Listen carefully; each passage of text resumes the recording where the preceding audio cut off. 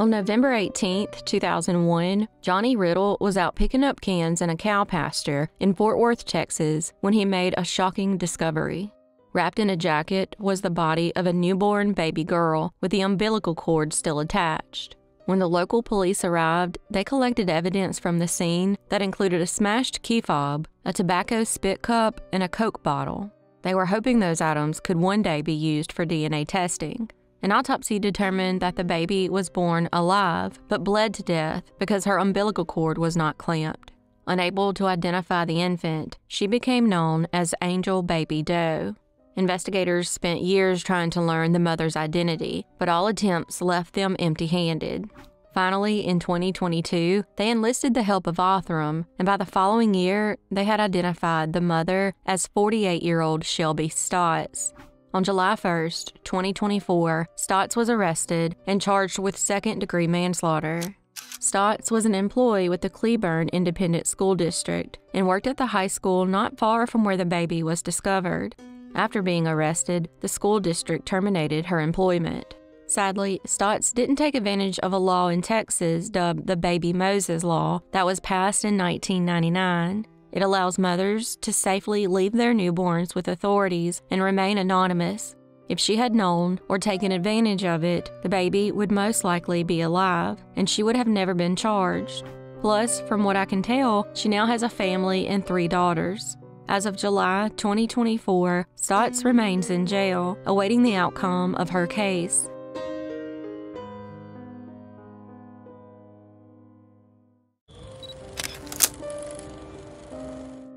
Holly Ann Williams was born in Murfreesboro, Tennessee, on January 14, 1987. Holly and her mother never quite saw eye to eye, and by the time she was an adult, they were estranged from each other. In 2020, 33-year-old Holly was now living in Nashville and was described as an outgoing individual who was also very attractive and charming. Unfortunately, in order to earn extra money, she got a job as an escort and went by the name Layla Love. Around the same time, Holly was in an on-and-off-again relationship with a man named William Lanway, who went by Bill. Bill grew up in Clarksville, Tennessee, and worked as an auto mechanic. Just like Holly, he had a very outgoing personality and was described by friends as the life of the party. They met in 2018 during the CMA Music Festival, and like other men in her life, she was very open and honest about her secret life. Unfortunately, due to their similar personalities, their relationship was very tumultuous, and they spent a good amount of their time fighting. Eventually, the relationship turned abusive, and Holly had to call the police on him at least 3 times. At that point, she was done and broke off the relationship, but Bill remained in her apartment for several months. Once he left, she installed security cameras to obtain proof that he was breaking in. He even tried to strangle her in January 2020, so she got a restraining order taken out against him. Another time, he allegedly took her dog Max, and several days later, she found him dead on the side of the road near her apartment. Bill had a traumatic event in his life when he was just 3 years old. On November 23, 1986, Bill's father, Lyle Lanway, held him hostage with a .22 caliber rifle for 5 hours before police were finally able to take him into custody. All this was because Lyle wanted Bill's mother, Candy, to return from shopping. 4 days later, Lyle was given a day pass from the stress unit of Memorial Hospital and went right to Candy's home. Once inside, he stabbed Candy and her friend, Jerry Beard. While Jerry survived the attack, Candy wasn't so lucky and died the following day at the hospital. For the attack, Lyle was given life in prison plus 37 years. While it might explain Bill's behavior, it is still no excuse, but unlike his father, he would never resort to murder. In early February 2020, Holly's customer Eric Mond, whom she had previously been with once before, contacted her and said he was coming to Nashville to visit his son on the weekend of February 5th and wanted to book time with her. The weekend went fine, and he returned home on February 7th, 2020. Less than a month later, on March 1st, Bill broke into Holly's email account and stole her list of clients.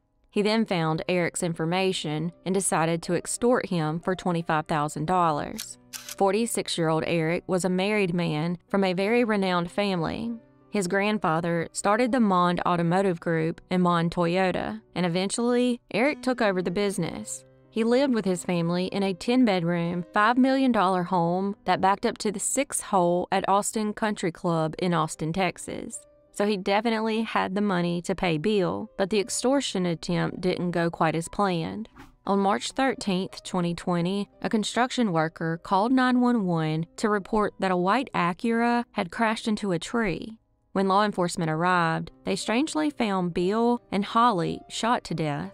They, along with many in the community, assumed Bill had murdered Holly and then took his own life. But over the next 2 years, investigators would untangle one of the craziest murder cases they had ever seen. Investigators eventually discovered Holly's camera system and went through the footage. That's when they found something interesting that was recorded a few days before the murders. In the footage, 3 unidentified men approached her apartment and repeatedly knocked on her door. They also tried messing with the outdoor camera in an attempt to conceal their identities.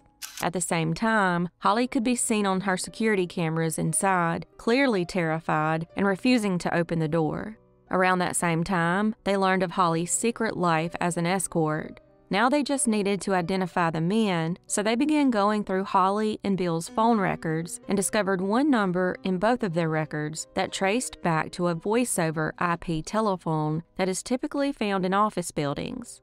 They can also be used to try to hide a caller's identity, but they can be traced back via their IP address.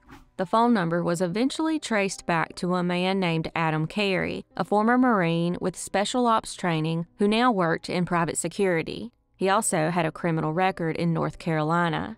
Investigators were able to match his license photo to one of the men caught on Holly's security footage. It's worth noting that Adam had 2 unidentified associates with him, helping to scope out Bill and Holly, but they were only involved in the surveillance portion. From there, they were able to track down a second man, a former Marine by the name of Brian Brockway.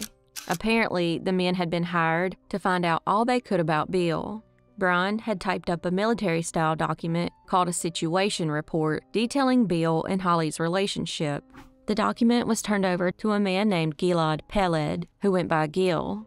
Gil owned a private security firm called Spear Tip Security Group in Austin, Texas, and he consulted a Volkswagen dealership in Austin by none other than the Mond family.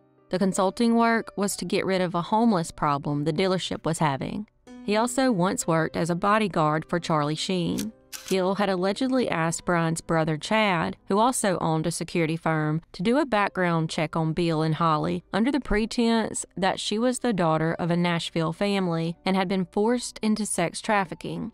Once Chad returned the information, he thought it was all settled, but little did he know that his brother Brian had other plans. Gil wanted Brian to make contact with Bill and Holly, so he hired Adam, who went to Nashville and brought along 2 of his associates. Eventually, investigators traced the entire ordeal back to Eric. He wasn't happy about being extorted, so 4 days after Bill originally contacted him on March 5th, he paid Gil $15,000 to find out who was truly behind it. By March 9th, Gil had the situation report that was typed up by Brian and detailed Bill and Holly's relationship, as well as other information. The following day, on March 10th, Adam and 2 of his associates were caught on Holly's surveillance system, knocking on her door and attempting to tamper with her outside camera. On March 11th, Bill called Eric at his home. This must have been the breaking point because later that day, he transferred $150,000 to Gil's account. Gil tried to talk Eric into going to the police, but he refused. Gil then told him that Brian had offered to murder them, and he agreed to that plan. The following day, Brian and Adam caught Holly and Bill as they were leaving her apartment in her white Acura. Bill was shot and killed first through the passenger side window. They then kidnapped Holly and drove her along with Bill's body to the construction site on Old Hickory Boulevard. Once there, they shot and killed Holly and staged the scene to look like a crash. Afterward, Adam drove Brian to the Memphis airport so he could fly back to Austin, while Adam decided to drive the rest of the way. Remember the 2 associates who assisted Adam? Well, they were never privy to the murder-for-hire plot and agreed to wear a wire to get confessions from Adam and Brian. During one of those conversations, Brian revealed enough details to make investigators believe he was involved in the murders. On December 10, 2021, Brian, Adam, and Gil were all three arrested. Gil then decided to help them get Eric. On a recorded call with him, he made several statements that implicated him in the crime and was subsequently arrested as he was driving home from a hunting trip at an exclusive South Texas ranch. In the end, Gil pleaded guilty to murder for hire and conspiracy to commit kidnapping, and kidnapping resulting in death, and agreed to testify against the other defendants. Gil said he only told Eric about Brian's offer to murder Holly and Bill for $100,000 each because he never thought he would agree to it. Gil later apologized and said that he would regret taking the money for the rest of his life. On November 17, 2023, Brian and Adam were found guilty of murder for hire resulting in death, conspiracy to commit kidnapping, and kidnapping resulting in death. Eric was also found guilty, but only for conspiracy to commit murder for hire. As of July 2024, they have yet to be sentenced, but all three are expected to receive life in prison.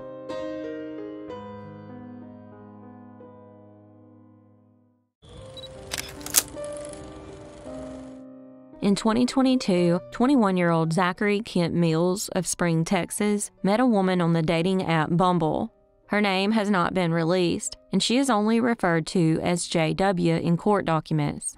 On Christmas Eve, 2022, Mills picked her up from her home, and she agreed to go back to his apartment with him. However, once there, he immediately tried to have sex with her, but she rejected his advances. This angered him, and he retaliated by beating her with his fist and a screwdriver. He also bit her on the neck and face. He then kept her locked in his apartment for 5 days, denying her access to food and water. She tried multiple times to leave, but Mills stopped her and punished her by assaulting her once again. On the 5th day, December 29, 2022, he left to visit his father, and she decided it was time to escape. Once he was gone, she gathered up her clothes and ran out his apartment door. She then went up to the first person she saw and informed them of what she had just gone through. After ending up at the Houston Methodist Spring Emergency Care Center, they called the police and reported the kidnapping and assault. While in the hospital, medical staff noted that she had severe bruising to both eyes, bite marks, cuts to both her throat and nose, and severe bruising to the majority of her body. Investigators showed her Mills' Texas driver's license photo, and she was able to make the identification. He was then arrested and charged with 1 count of felony aggravated kidnapping. However, his bail was only set at $50,000, and he was able to bond out because you only have to pay a bondsman 10% of that. Meanwhile, Mills and his attorney claimed there was more to this than the story JW told. They also claimed the two had been involved in a romantic relationship before Christmas Eve and said she had hung out with him, among other people, multiple times. I'm not sure how any of their claims justify what he did to her. Sadly, she would never get the justice she deserved because Harris County Criminal Court Judge Genesis Draper allowed him to take a plea deal and only sentenced him to 2 years of probation and 80 hours of community service. She also required him to make a $50 donation to a women's shelter and stay away from the victim. Plus, after his probation is over, he can have the charge dismissed.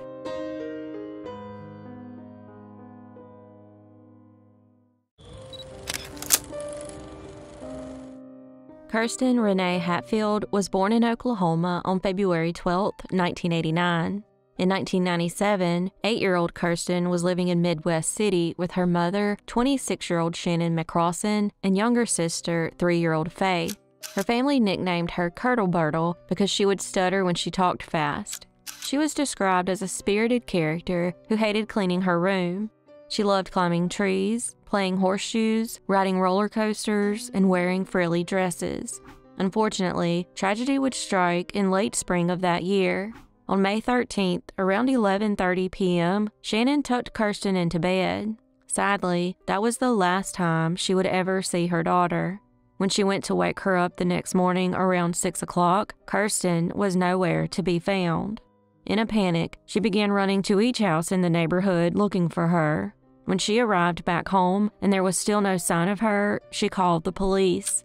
When investigators arrived, they found blood on the windowsill in the bedroom, on her underwear found in the backyard, and on the backyard fence. The blood was tested, but it didn't match Kirsten, meaning it likely belonged to her abductor.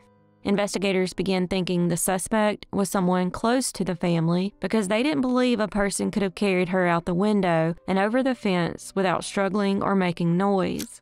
Investigators also considered the theory that her abduction was related to the occasional drugs Shannon admitted to using. However, she said her drug use was only in social settings and never around her children. Investigators began going door to door looking for a possible witness or suspect, but sadly came up empty-handed. After the abduction, Shannon moved back in with her father, and Faith's father was given custody. Shannon wasn't happy about the change in custody because she said Faith's father, who she was divorced from, never made an effort to be in her daughter's life. She said he never even sent a birthday card or Christmas present. In June 2015, a new investigator took another look at the case and realized they had untested DNA evidence. They just needed DNA to compare it against, so they went back and re-interviewed potential suspects. One of those suspects was a man by the name of Anthony Palma, who lived 2 doors down from Kirsten's home. In July of 2015, when investigators went to question him again, he stuck to his original story and said he was home all night. He then voluntarily gave them his DNA. Interestingly, he had convictions in the 80s that included assault with a dangerous weapon. One of those convictions was for when he broke into a woman's home and assaulted her in 1982. He is also a suspect in the sexual assault of another 8-year-old girl in 1979 or 1980. Palma was dating the girl's sister, and after the assault, police saw him parked nearby. However, due to a lack of evidence, he was never charged. Interestingly, though, the suspect in that case entered through the girl's bedroom window, just like in Kirsten's case. Then, in 1998, a teenager who lived with him accused him of drugging and sexually assaulting her. She said when she woke up, she was in her underwear in the bathtub and Palma was standing over her. He wasn't charged in that case either. When investigators got the results for the DNA, it was a match to the DNA found at the crime scene. Palma was subsequently arrested and charged with first-degree murder. After being arrested, he unsuccessfully tried to take his own life. In the end, he was found guilty and sentenced to life in prison without the possibility of parole. Now that he was behind bars for good, they just needed to find Kirsten's remains, but unfortunately, that might never happen because 13 months later, he was beaten and strangled to death by his cellmate, Raymond Pilato. I'm not saying he didn't deserve what he got, but any hopes of him providing the location of Kirsten's remains are now lost, and as of July 2024, they've never been found.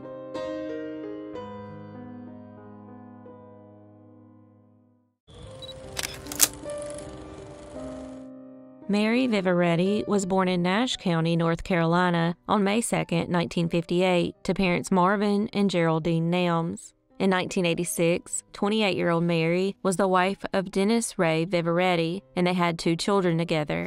Unfortunately, a few days before Christmas, tragedy struck. On December 18th, she went Christmas shopping at Golden East Crossing Mall in Rocky Mount, North Carolina. After leaving that day, her family never saw her alive again. When she failed to return home, Dennis went out looking for her and discovered her van still in the mall's parking lot at around 1:30 a.m. on December 19th. However, her keys, along with her driver's license, were missing. There were also bloody shoe prints found around the van. At that point, he called the Rocky Mount police. 2 days later, on December 20th, at about 5:30 p.m., a deer hunter found her body on State Road 1530 near Red Oak, a little over 10 miles from where she was abducted. She had tragically been sexually assaulted and stabbed to death. Now, investigators just needed to find her killer. A few weeks into the investigation, a man by the name of William Thomas Arrington called the police and said he might have Mary's driver's license. His wife had found the driver's license cut to pieces in her son, 23-year-old Tommy Arrington's driveway. 2 days later, when police finally tracked Arrington down, he was brought in for an interrogation. During the interview, he claimed he knew Mary and had called her at her home at 7:30 p.m. and arranged to meet at the JCPenney at the Golden East Crossing. He said he arrived 15 minutes later and spoke with an employee inside until she arrived at 9 p.m. He said they then left together in her 1982 Chevy van. However, investigators had already confirmed that Mary had been at the shopping center when Arrington claimed they spoke over the phone. He then changed his story and said he surprised her that day. He said that once they were in her van, he drove her to the Browntown Road extension and pulled to the side. He then claimed they engaged in consensual sex. He said when an unidentified pickup truck passed them, it scared Mary and she hit him over the head with a bottle. He said when she wouldn't calm down and stop hitting him, he stabbed her in the face. Once dead, he said he stripped off her clothes and left her in a nearby ditch. He then drove the van back to the Golden East Crossing, emptied her pocketbook into the driver's side, and stole her money, driver's license, and vehicle keys to make it look like a robbery. He then cut up her license into tiny pieces and scattered them in his driveway. As for the bloody clothes he was wearing that day, he put them in a bag and hung them on a tree in the woods on the same road where he claimed he murdered Mary. As for the murder weapon, he threw the knife on the side of Quail Roost Road, and investigators were thankfully able to retrieve it. Arrington was then arrested and charged with first-degree murder, first-degree sexual assault, first-degree kidnapping, and armed robbery. In order to avoid the death penalty, he accepted a plea deal. He also cleared up some of the lies in his interrogation and finally admitted to abducting her at knife point. He also said the sex was not consensual and that he had held a knife to her head during the entire encounter. He also admitted to being the one who freaked out when the unidentified truck drove past them. That's when he stabbed her to death and dumped her body in a nearby ditch. In the end, Arrington was sentenced to 2 life terms in prison plus 130 years and remains there to this day.